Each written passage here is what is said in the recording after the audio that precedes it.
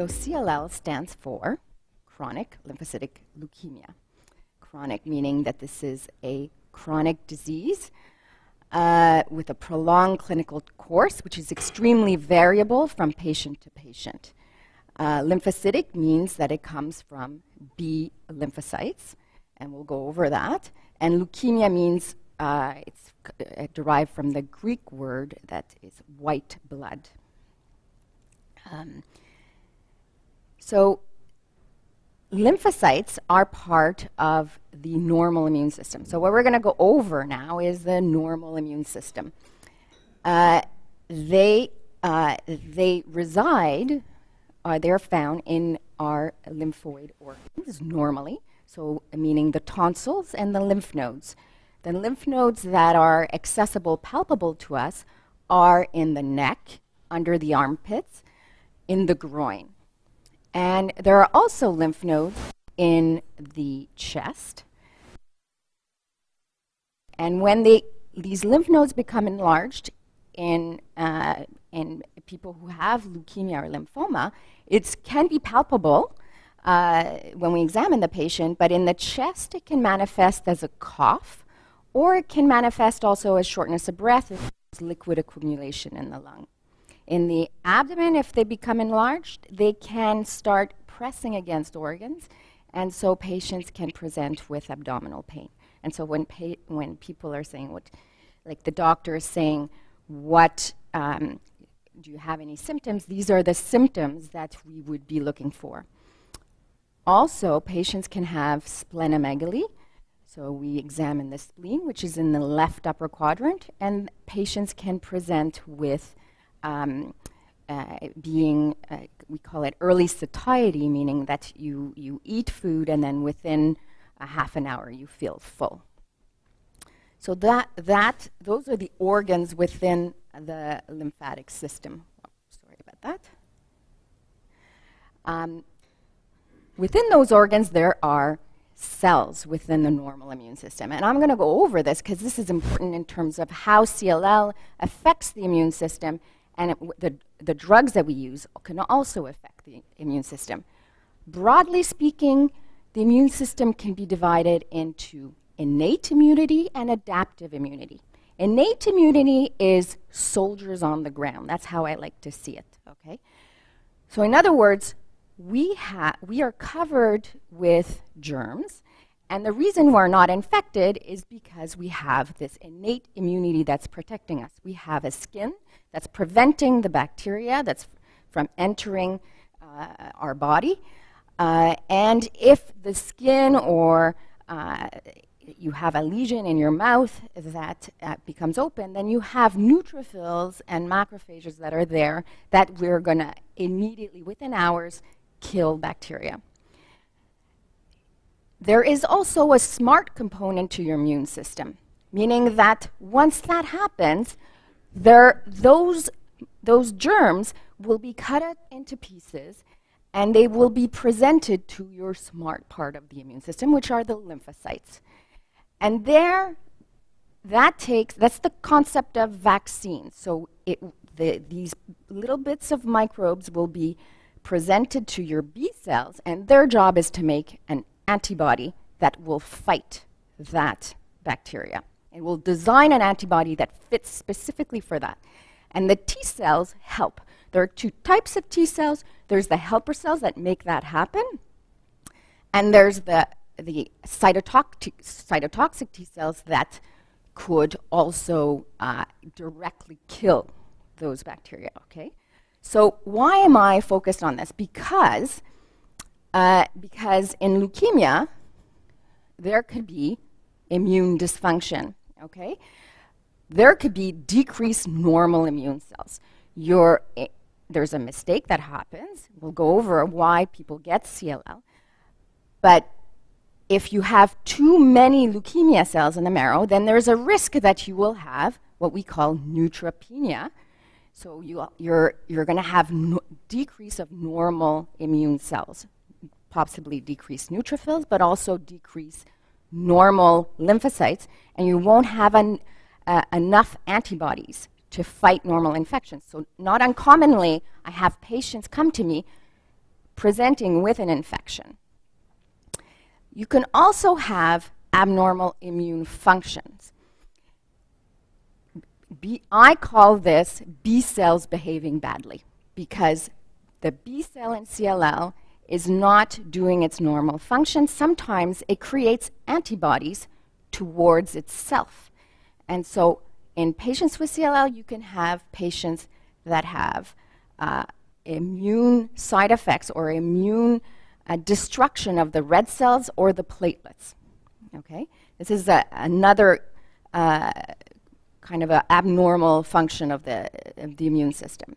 The other thing is that the chemotherapy, the treatments that we give for CLL can also affect the immune system. Chemotherapy and some of the novel therapies that I'm going to be talking about can not only affect the B cells, but they affect pathways that are important also in the T cells. We designed these drugs to target B cells, but the T cells can also be affected, which puts people at risk of infection.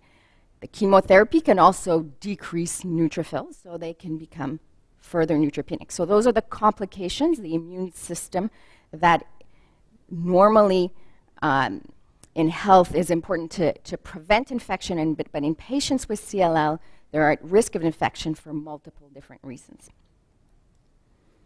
So what causes CLL? We don't know the causes. We know that there's no way to prevent CLL. And CLL, tell patients CLL is a genetic disease, but it's not inherited from the patients. So it's not a hereditary disease, meaning most patients with CLL don't have a family history of CLL. They did not get it from their parents, and they did not pass it on to their children. This is a genetic mistake that occurs in their normal function, their normal cells. Why does this happen? So this is the difference between CLL and other types of lymphomas. The difference is where this genetic mistake occurred. So normal B cells are born in the marrow. In order for them to survive, they need to acquire a Bcell receptor, the antibody that's at the surface of the cell, and this is their main way of communicating with the outside world. If they don't have a functional B cell, then they will die. They will die from neglect, and they will not exit the marrow. But if they have acquired a functional one, then they leave, and they become a naive B cell, and they circulate in the blood, and they wait for the exposure to new germs, new microbes, antigens, we call this. Once they found something that they understand that this is foreign, they have never seen this, they will travel to the lymph node. And their job is to make the perfect antibody for that microbe. This is the designer process. In order for them to do this, they will rapidly divide. And this is the most rapid cell division in the human body normally. Within 6 hours, you can have millions of different lymphocytes. And what happens is that they take the antibody gene, which is the immunoglobulin gene, and they insert mutations, and they will have millions and millions different mutations, and all of the different cells are there, and they are helped by the T cells with what I told you, that the T cells are helping, they're exposing the different components of the microbe, and those that have the perfect fit will survive. They will survive because they have that feed me signal from the Bcell receptor, okay? And so it's an innate, like, addiction, this signaling to survive. And those that don't have it, they don't have the perfect fit, they will die from neglect. Okay, we call this apoptosis. And those that survive, they will form a memory B cell. These are the cells that, if you are re-exposed to that microbe months later, concept of vaccine, they will come back and they can make antibodies right away. Okay? And the actual machinery to make the antibodies are called plasma cells. Okay? So this is normal. Lymphomas hijack the normal cells. If a mistake happens at any one of these steps, then they will inherently use those functions and they will use them for their own benefit, okay? The mistake basically renders that cell immortal, and they will create offspring that are exactly like them, okay? Now, if that mistake occurs early on in the process, then you have an acute lymphoblastic leukemia. It's the most common leukemia in children. It's curable, but it's extremely fast and aggressive. People usually in hospital. This is very different than CLL, okay? The naive B cell, if a mistake happens at that step, it could lead to unmutated CLL, IG unmutated, meaning that it's naive, has not been exposed to the mutation steps in the germinal center, and mantle cell lymphomas can occur in that as well. Diffuse large B-cell lymphoma and follicular lymphoma are the most common lymphomas that we see. Why? Because the germinal center is a very genotoxic environment. That's where the mutations occur, that's the hot zone, and the most mistakes, not surprisingly, occur in that center, okay? And then when a mistake occurs in the memory B cell, this is considered an IG immunoglobulin mutated because it's already seen, exposed to the germinal center, CLL. And then, we don't see, but multiple myeloma occurs in plasma cells. All right, so why is this important? So the behavior of naive, so we'll discuss the differences between unmutated and mutated. The differences are in their behavior. Naive cells could be considered like teenagers. They have the personality and the energy of teenagers, whereas the IG mutated can be seen as like grandparents, right? Energy and, they're not all grandmothers are nice and not all teenagers are misbehaving, but generally speaking, that's how you have to think of mutated versus unmutated CLL.